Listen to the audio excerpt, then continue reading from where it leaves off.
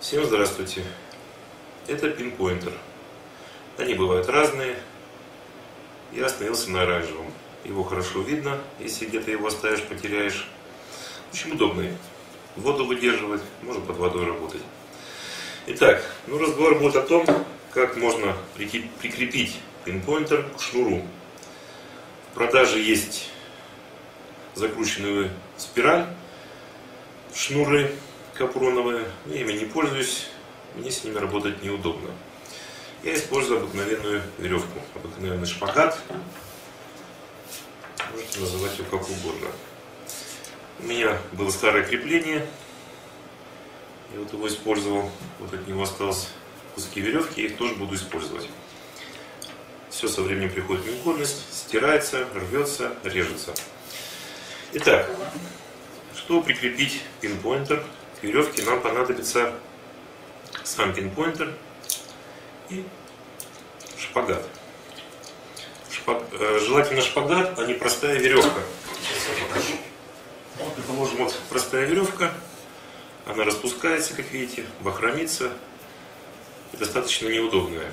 Белые веревки тоже не подойдут. Самый лучший вариант: идете в магазин строительных материалов, покупаете пару метров шпагата.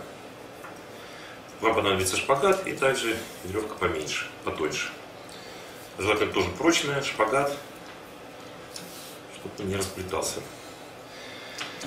Итак, продеваем в кольцо. Проверьте наличие кольца, чтобы кольцо было прочным, не распустившимся, чтобы не было в местах крепления трещин, чтобы его где-нибудь не оставили, а веревка бы осталась у вас.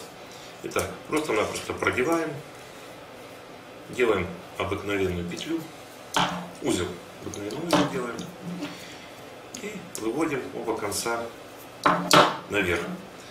Далее будем накладывать так называемую марку. Многие вяжут 2-3 узла. Здесь вот один узел, второй, третий.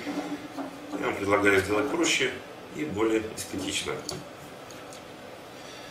Это называется марка. То есть как мы делаем? Берем второй шпагат. Желательно, чтобы нитка была тонкая. Вот здесь у меня, видите, тонкая нить. Вот я в прошлый раз накладывал марку. В принципе, она продержалась года 2-3 мне продержалась. Просто веревка сама уже стала приходить в негодность. Здесь тонкая капроновая нитка. Но сейчас у меня такой нет.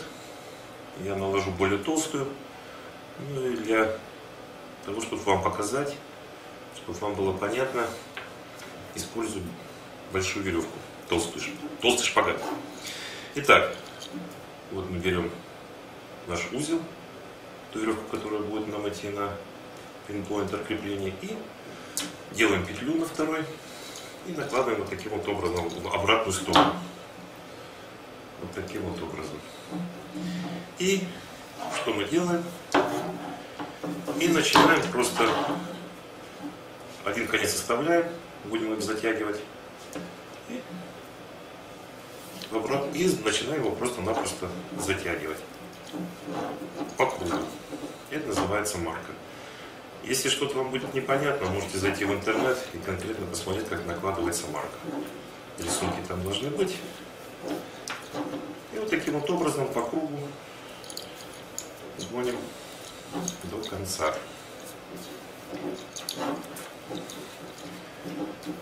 Вот так. Ничего сложного в этом нет. Делается это все очень быстро. Очень даже.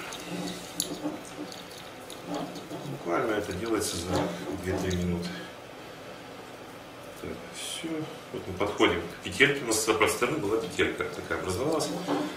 Вот мы сейчас к ней подходим. Все. И просто-напросто просовываем вот в эту петельку. Вот мы просунули. Все. Принцип в следующем. Теперь за освободившийся конец мы просто тянем. И загоняем. Видите, пошел узел. Видите, узел пошел внутрь того, что мы вязали. Все.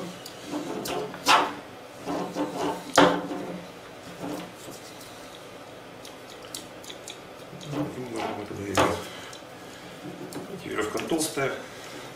Веревка, конечно, должна быть тоньше. Ну, я вам показал принцип. Все.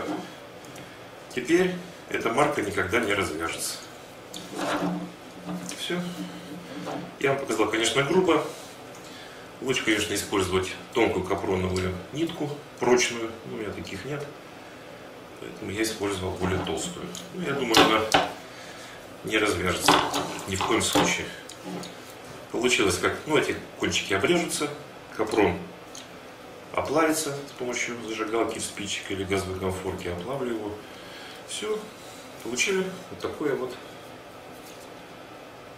приспособление для крепления пинпоинтера. Все, развязать этот узел теперь невозможно. В принципе, культурно, можно его и в руке удобно носить, достаточно удобно.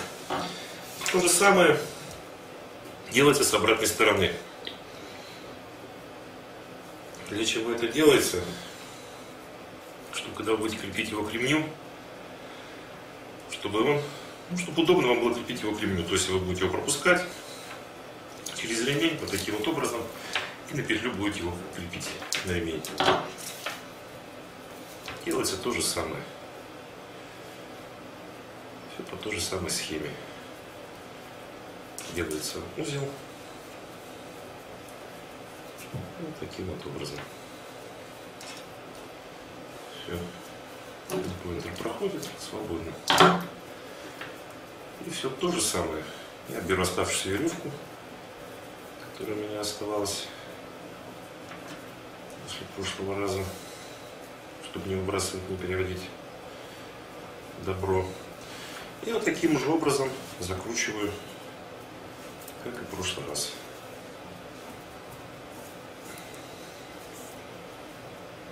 Это все то же самое.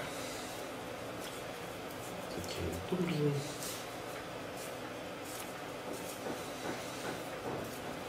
Это получилось даже очень длинно. Все. Цепляем и вытягиваем. О, здесь даже лучше получилось. Все. Все, получили два крепления. Как я говорил, кончики я обрежу, опалю потом. Все, теперь если нам нужно его закрепить за ремень, мы просто пропускаем через ремень. Вот здесь, грубо говоря, рука моя это ремень будет. Все, и у нас будет достаточно жестко крепиться. Все, здесь у нас тоже наложена марка.